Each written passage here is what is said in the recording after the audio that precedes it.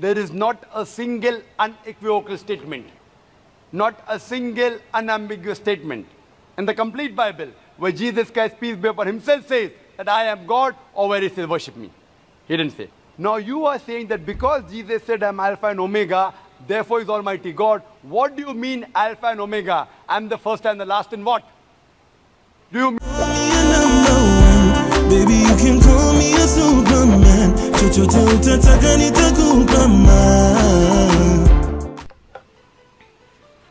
Hey guys, welcome back to our channel. It's your girl Fanny Lungu back with another reaction video. Hope you guys are doing alright. If you're new to this channel, make sure to give this video a thumbs up, share it with friends, and of course don't forget to subscribe. Thank you guys for getting us to 10,000 subscribers. We couldn't thank you guys any more than words that I'm spitting out right now. We're very grateful, and we're very I don't know what I can say. I really don't know. We just thank you very much. Thank you very much for supporting us. Thank you for giving us this platform to express ourselves. Thank you for listening to us. Thank you for watching us. Thank you for everything. Thank you for subscribing. You guys are the best, and I wish you the best in life, and just may God just bless you abundantly. Like I said, my name is Fanny Lungu, and today I'm going to be reacting to American Girl vs. Dr. Zakir Naik 2018. Without wasting much time, let's get into the video. Hi, my name is Sarah. I'm an independent student. I graduated in America. I'm here studying independently. As you have stated, Jesus never does claim divinity in the Bible.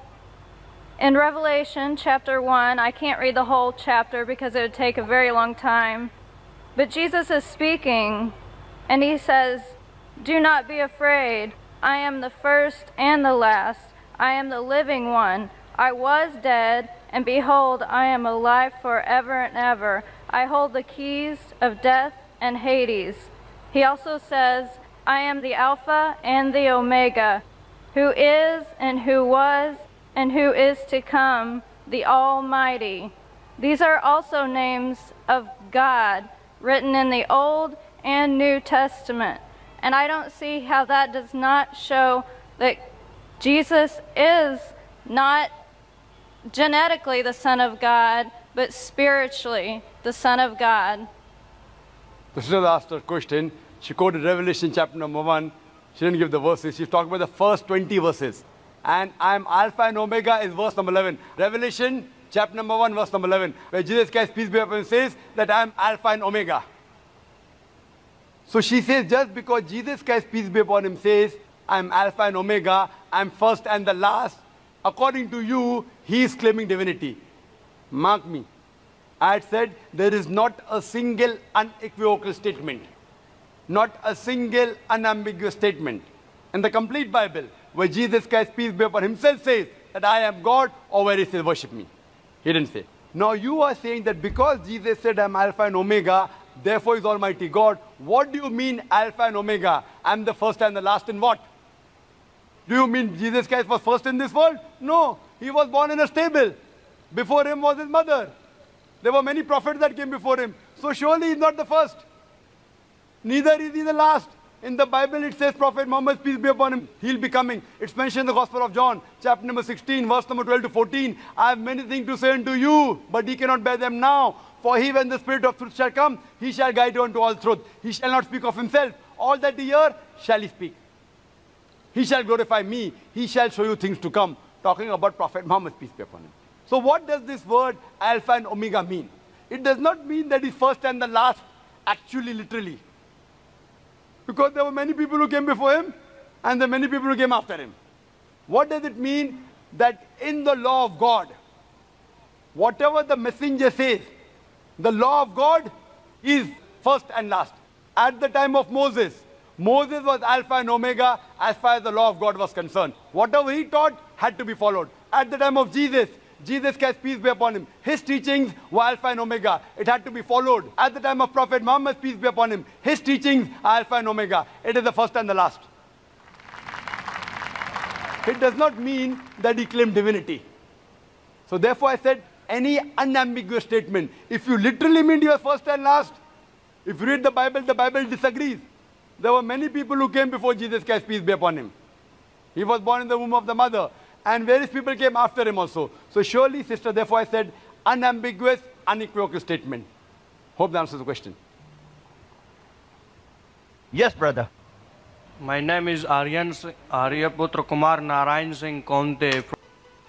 That was a short clip, very, very short. I like this video. I really, really love these videos when Zakir gets to answer, especially when he responds to women. Dr. Zakir Naik is quite controversial, that's what I think. But then I like the way he formed his answer when he was responding to this woman. He wasn't quick to just throw an answer at the woman. He took time, thought about it, and actually gave an answer that's meaningful. That's something that someone can learn from. He made note of the fact that the passage may be ambiguous. That's one thing people fail to understand. Quite alright you believe in the Bible, quite alright you believe in the Quran. When you come across a certain verse, sometimes it's up to you as a person. To grow in life, you have to break down a certain message that's laid before you to get the actual meaning behind it. Just don't take, okay fine, I said I'm this, it means I'm that. Take time to think about it. What does me being the first and the end actually mean? He wasn't the first person in the world. No, he wasn't, and he's not the last person because we're still here. So what does it mean? He wasn't the first prophet and he wasn't the last. So what does it mean? To truly grow in life, you have to sit down, reflect, gather whatever information you have and actually break it down to get the actual message. It may not just be you. Also, you can draw knowledge from other people that may have gone past this already. Seek knowledge from other people, learn from books, whatever the case is. But I should really recommend Dr. Zakir Naik for answering the woman. She really had a good question and I really love the way he answered her. Other than that, we should just sit down and think about it. With each prophet, we learn something new. From each person, sometimes we do learn things, be it good or bad. Nothing should be taken for granted, and we shouldn't be extreme in whatever we believe. Let us not be extreme. Let us not be so. We should think. We should allow ourselves to explore and go out there and find out the truth. With that being said, I like how Dr. Zakir Naik broke down what Jesus meant by saying, I'm the first and the last. During this generation or during this period, the Lord has sent me to deliver this message. I will be the first in this generation and I'll be the last. I guess that's what Jesus meant. But if I'm wrong, please correct me. Let me know anything you want me to learn from this in case I'm misunderstanding the message.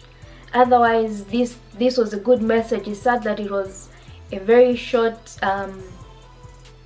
video, and I guess she got her answer because she didn't ask any questions after this. I really like everything about this video.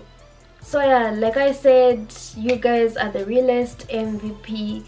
There's no way to say thank you for the 10,000 plus subscribers that we've gotten so far. Thank you for supporting us from the beginning till now, and I hope you continue supporting us. If there's any videos like this that you would like for us to react to, let us know in the comment section below. I for one like stories. I feel drawn most to stories than anything else that we react to. Also, we have a second channel called Fanny&jessy 2.0. You can check out our videos there, and we actually uploaded on the other channel. You guys are asking us why we are not uploading together, and we explained in the video we posted about a week or something ago. there's a video up there and you can learn from there while we're not posting together. Thank you, and thank you. There's not many thank yous that I can say that can show you how much we appreciate everything that you guys are doing for us.